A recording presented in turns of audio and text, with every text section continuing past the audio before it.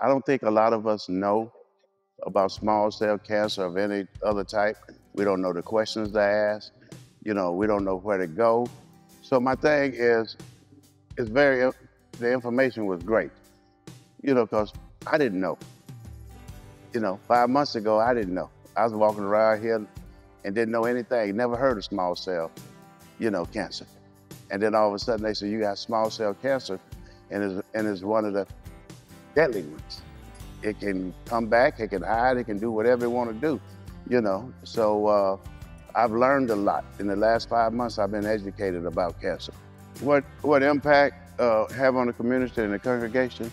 I think people start taking a look at themselves when they see other people, when they see others that's going through things that they never thought everything was good with them.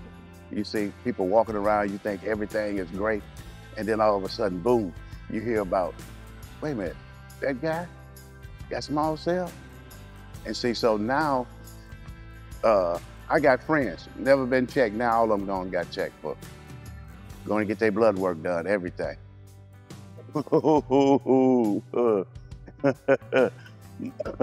My neck is swollen up like I had the mumps.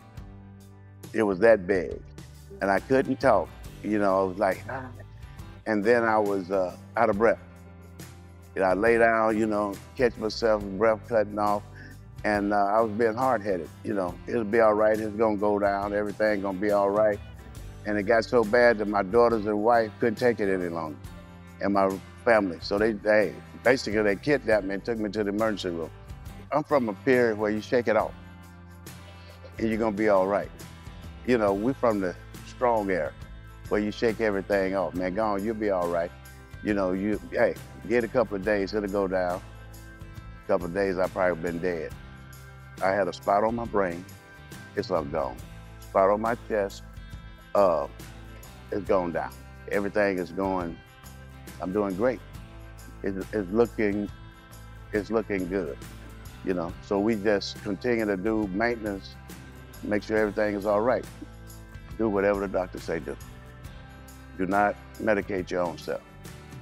People gonna tell you all these remedies that'll do, but do what the doctors say.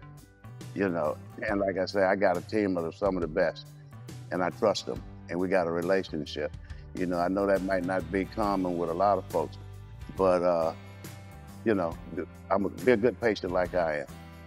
Change your diet, change your eating habits, change the things that and we all know what's good for us and what's bad for us.